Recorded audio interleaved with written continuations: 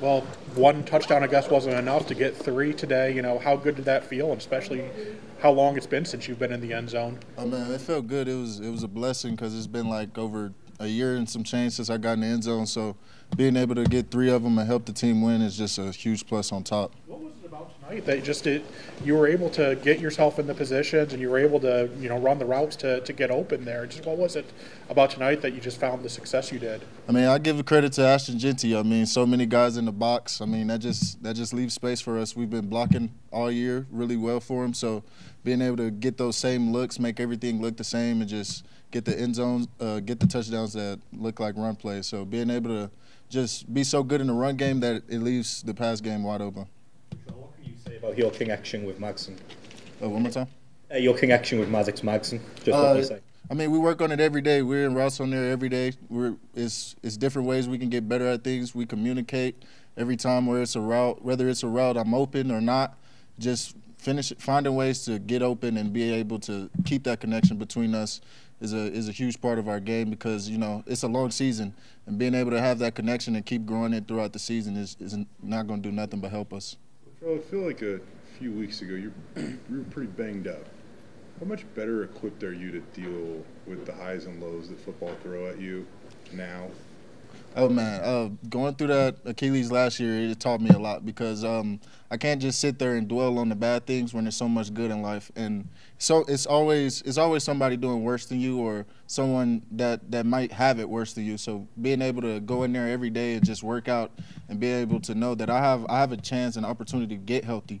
So just dwelling on not being healthy or being banged up is not what I do because I mean it could be worse. So I had an injury that was fixable basically, so being able to just rehab it every day and work hard was the only thing on my mind. Does it feel rewarding to get in the end zone 3 times in a win, like when you consider all that? Yes, sir, for sure.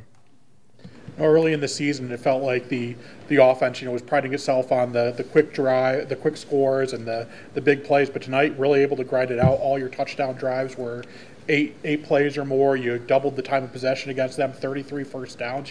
What were you guys able to do that maybe they were stopping the big plays, but you just kind of kept moving methodically and effectively? That's just a testament to our work ethic and our conditioning. I mean, being able to have long drives like that isn't easy. So just coming out there and having the ability to finish a drive and always tell each other, like, we're not done. Even if it's third down, we still have a chance. If it's third and long, we still have a chance. If we get some flags, first and second down, we still have a chance. So being able to stay in the fight and stay conditioned throughout it.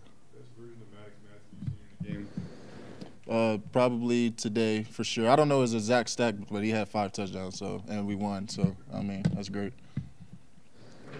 I know you brought up Ashton at the beginning of this thing. When you come out in the second half and they don't have as many guys in the box, I mean, how that's a little bit of a tip of the cap to you guys doing your job, and then Ashton busts off 60 yards rushing on that opening drive. Like, he's done so much for this team. How rewarding does it feel to almost like kind of pay it back to him by doing your jobs and lightening that box a little bit for him? I mean, it's great. I mean, we do our jobs every play, being able to, even if we do got a block for him and everybody knows it's a run play, we try to do our jobs at a high level. So being able to just continue to do our jobs at a high level and, be able to pay him back is great.